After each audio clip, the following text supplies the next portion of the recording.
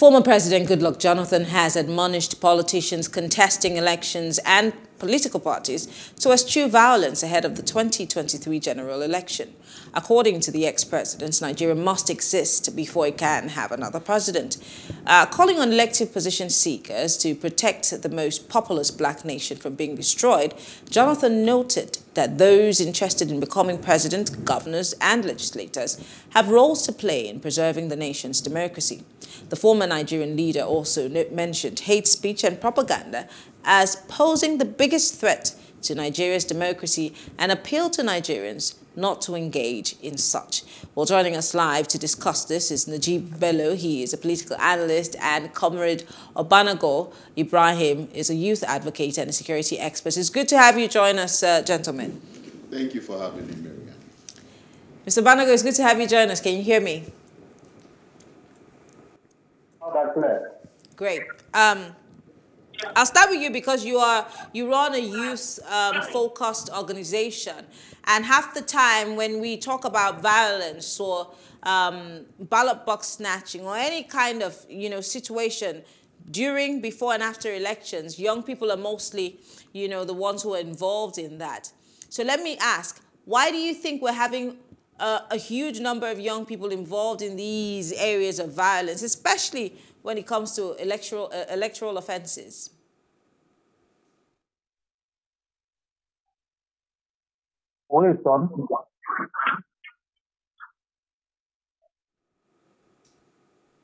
I don't think that you can hear me, Mr. Ogbanago, so I'm just going to come to you, Najeeb.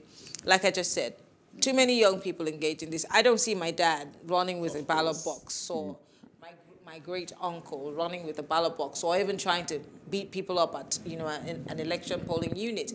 But there seems to be a growing, and it's not just in Nigeria. We see it around Africa. Of course, I wanted to mention yes. that. Why is that? Why do we keep seeing young people, perpetrating these acts of violence? In terms of Africa, a lot of our young people make up the majority of the population that participates in elections. So they are very much interested. Of course, with youth comes energy also. Like you said, you won't see your dad running around trying to snatch a ballot box or fight somebody. And unfortunately, in Nigeria, in most of Africa, a lot of the young people, let me not say a lot, but definitely some volume of young people are not gainfully employed. So it's easier for some politician to go to them and say, have this money, go and disrupt this, go and snatch that, or go and beat up these people. So if look at different regions, different countries, the richer those countries are, the more employed the youth population is, the less you will see people go to maybe Abu Dhabi. Okay, they don't elect over there, maybe Liechtenstein or all of those countries that have high GDP per capita. It's difficult for you to see young people being used to go and snatch ballot boxes, fight people during elections. So I think it's unemployment, is youthful exuberance sometimes, then the fact that youths are the most people engaged in election activities. These are some of the things that make them to be the ones that carry out these things. However, I think with more information, with more gainful employment, with even the politicians talking more positively about the elections, we will have a reduction in these things. So let's talk about the weaponization of poverty, which you have mentioned.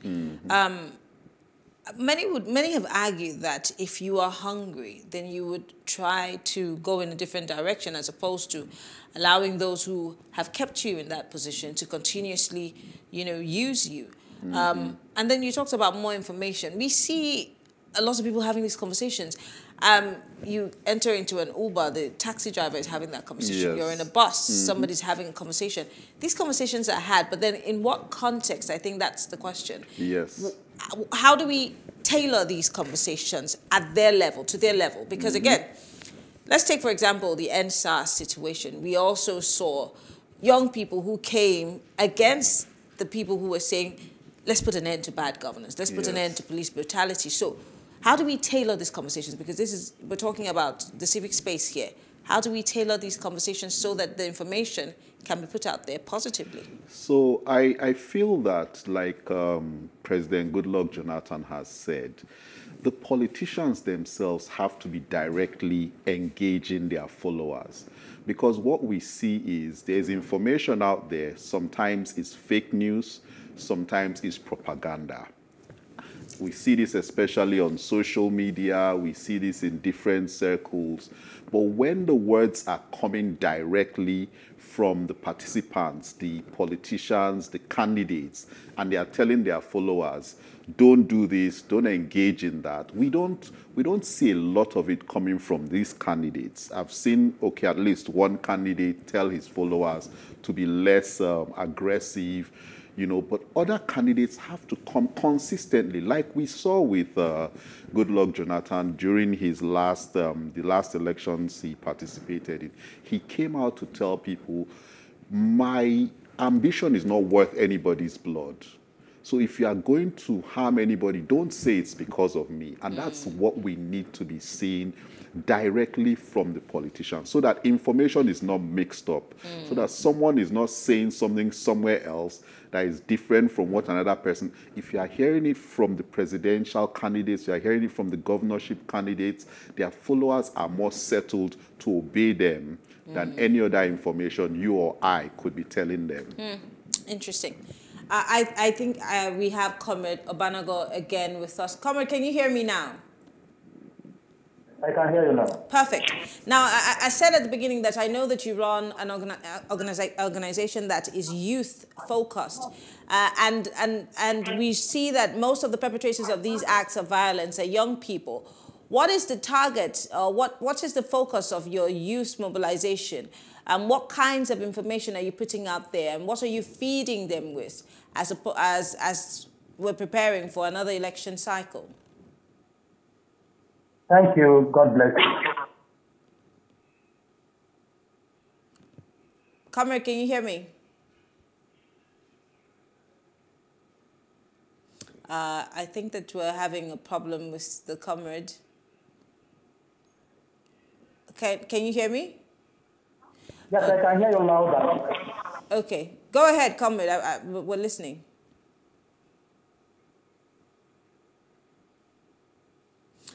Well, unfortunately, his connection is pretty bad. Anyway, the reason why we keep having these conversations on the civic space and talking about different things is so that people can catch on. Yes. But then the reality is that not everybody has cable TV.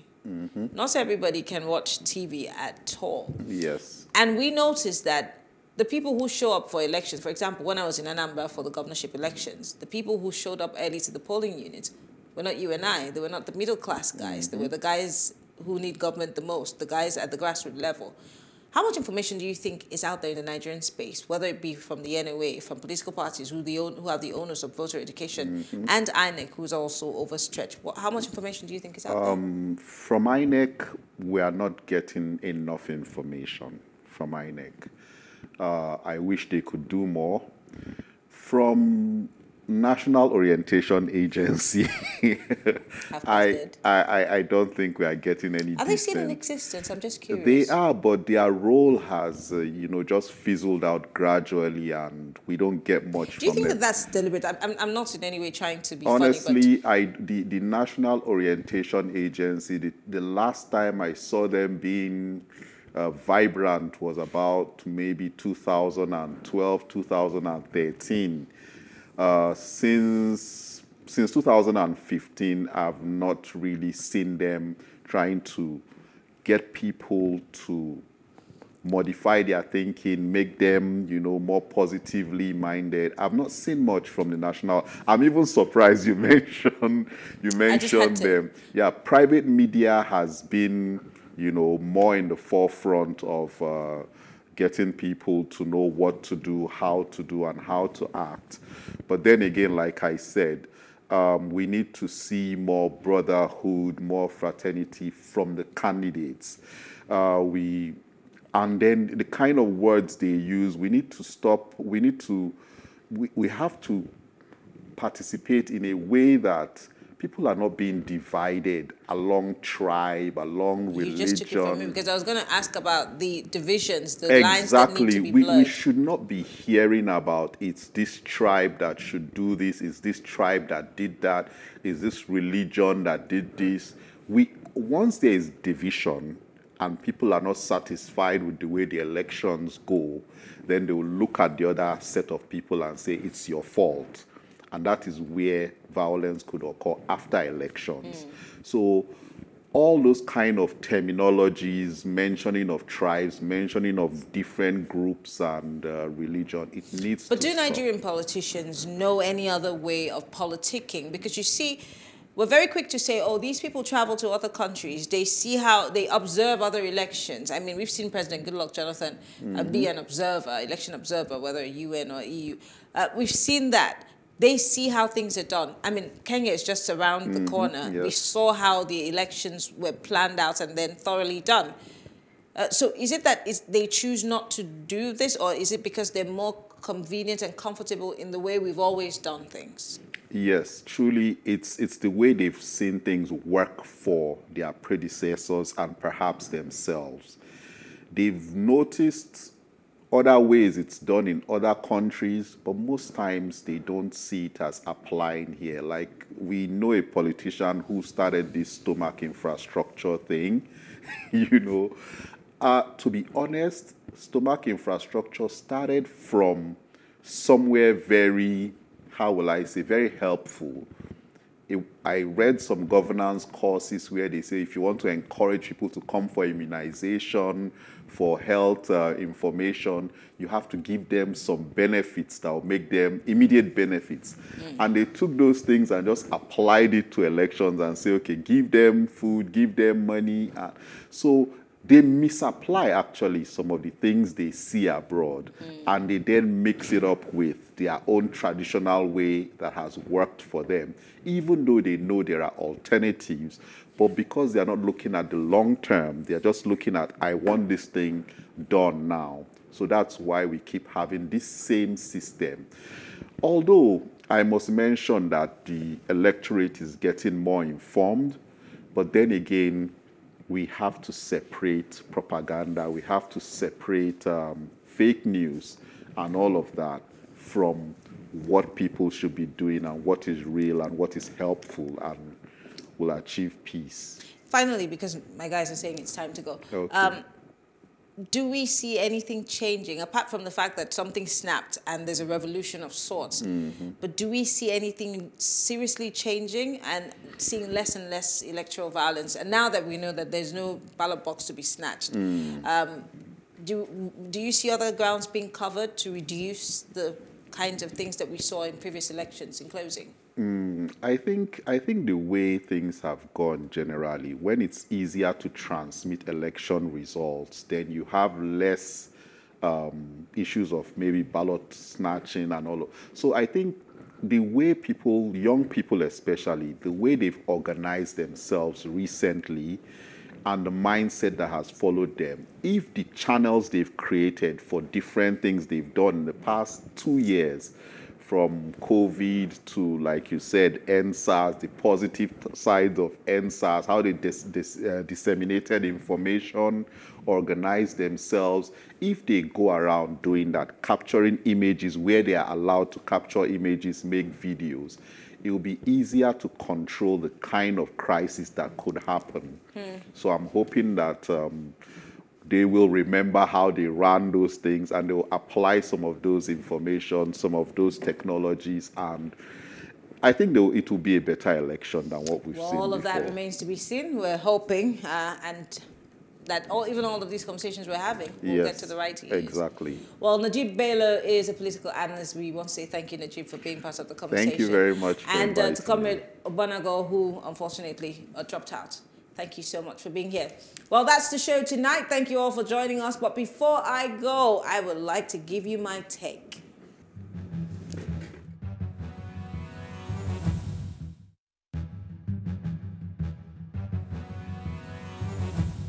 Here's my take. Now, politics is a dirty game. It's a dirty means to an end. The end of a course being that only the strongest candidates emerge victorious at the polls. There's no security in politics. Even for the elite political animals, the bell can toll on their position at any time. It is fertile grounds for scandals, power plays, and even betrayal. This raises a question.